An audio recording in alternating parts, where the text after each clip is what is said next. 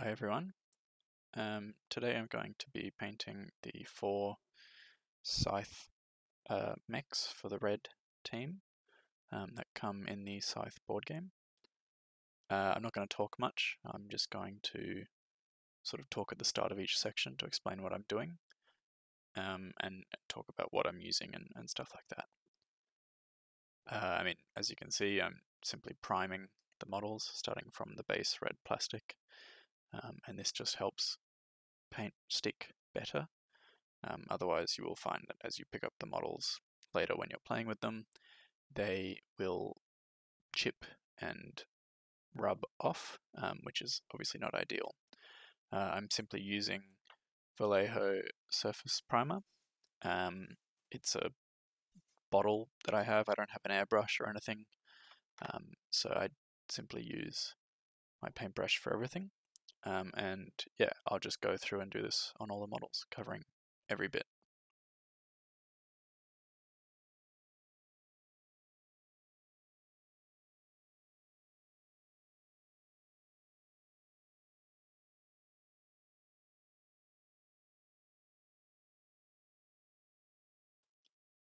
Now I'm going to give the mechs a full base coat of red.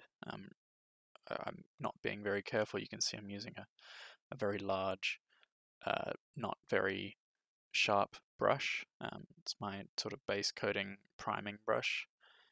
Yeah, I'm not being very careful because I know that almost every part of the model will be red.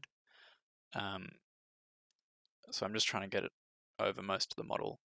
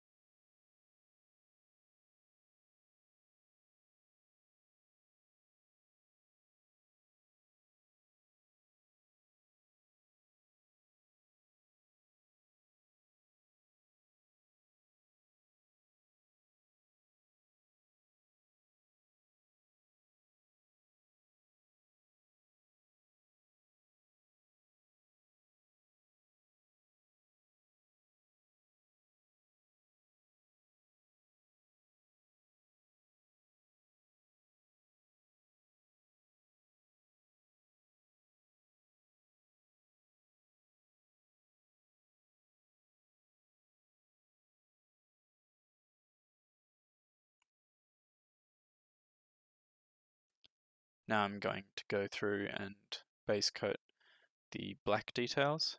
Basically, I'm just looking for anywhere where it doesn't look like it's armor plating. So sort of the arm mechanisms as well as the leg mechanisms. I'm trying to be a bit more careful here, simply because I don't want to put the black on top of the red, but in the case that I do, I simply go back and fix up any of those little mistakes.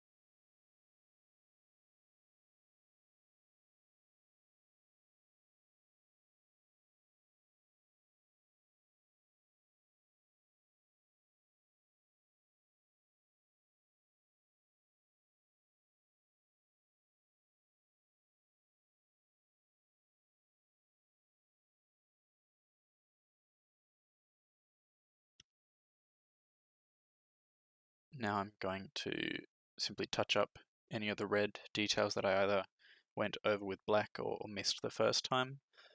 You'll notice I missed the guns at the top. I sort of forgot about those. So I'm now just going to touch that up with red. Same process as the first time.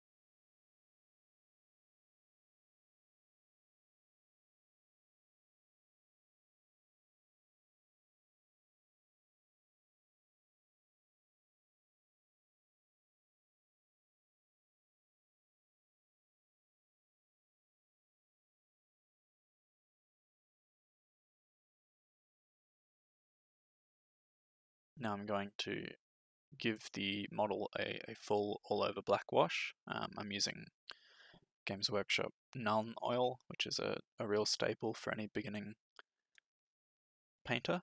I find that this simply gives the model a bit more depth, and it really saves you from having to line all the panels, especially on very small detailed models like these.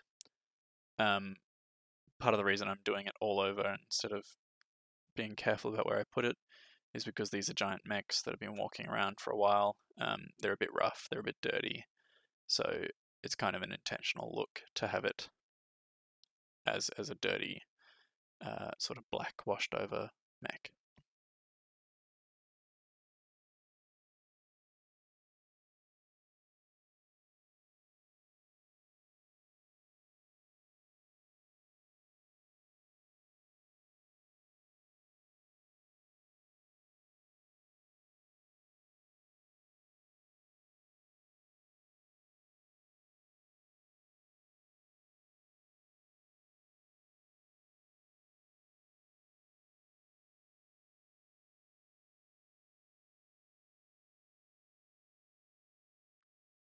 In order to bring out some of those details, with the black wash, the whole model is looking quite dirty.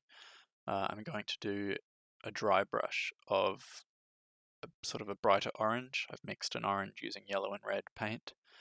You can see I'm using a small makeup brush. Most of the paint is off it, and all that is left is a very small amount that will catch on ridges as it gets passed over. Basically, I'll just go through, do this on each of the models, trying to catch those sort of divots and things that are on the top of the model, and leaving that wash in the recesses.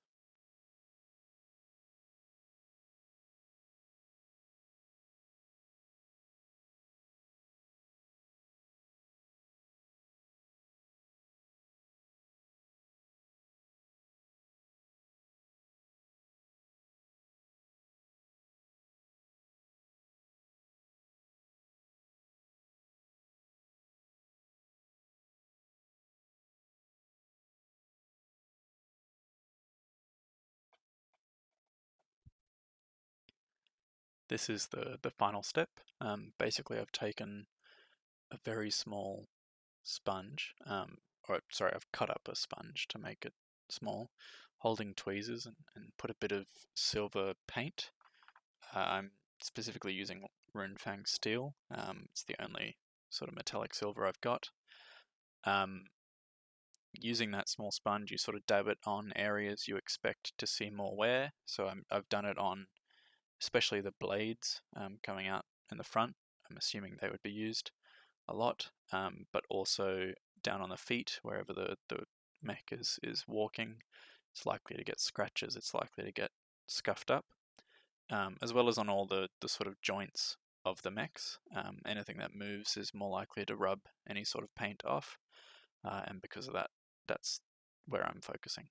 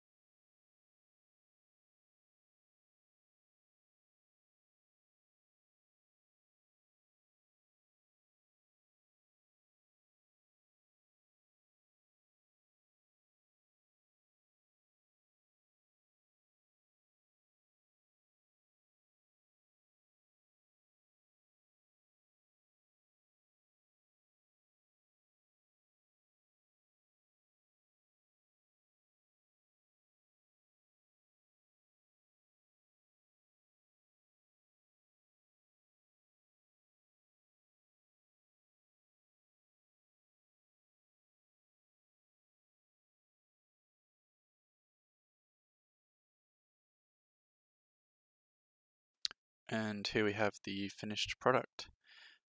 All up, it took me an hour to do all 4 minis. I've shown you basically each step on one of them. I think it's a really simple paint scheme that works really well. Obviously, being all red, they're really identifiable as the red player's pieces, but they still have a bit of character to them. I think that the highlighting and the weathering steps really add a bit of interest to the models. The weathering especially makes it really look like they're big hunks of metal that have been walking around, and not like clean robots that really don't exist. Thanks for watching.